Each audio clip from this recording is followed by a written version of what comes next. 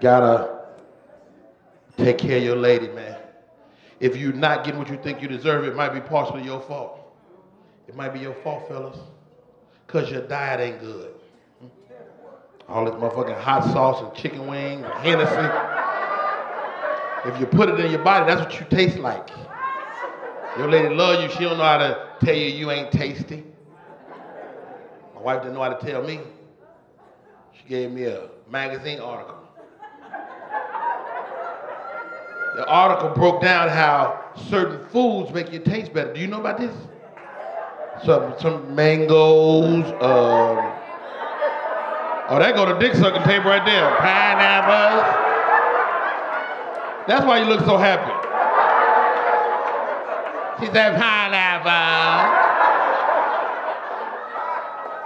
Did you heard about this pineapple shit, sir? I had never heard of it.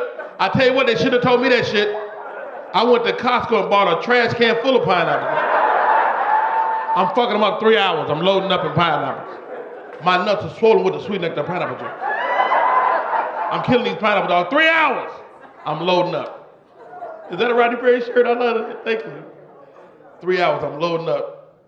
And I'm like, you know, my body was I built up so much pressure. I'm eating my pineapple 3 hours. Look over, my wife just fell asleep. I'm mad as hell. You better wake your ass up and get this smoothie I've been mixing up for your ass for the last. You better get up and get this Jamba Juice I made for you. You better wake up and get this Smoothie King. You better get up and get this pineapple flurry I'm trying to shoot out. She never did wake up. End up having to pleasure myself. What I didn't realize, I had built up all that pressure, so when I hit it, it exploded up to the ceiling. Little drop came down, hit me right on the cheek.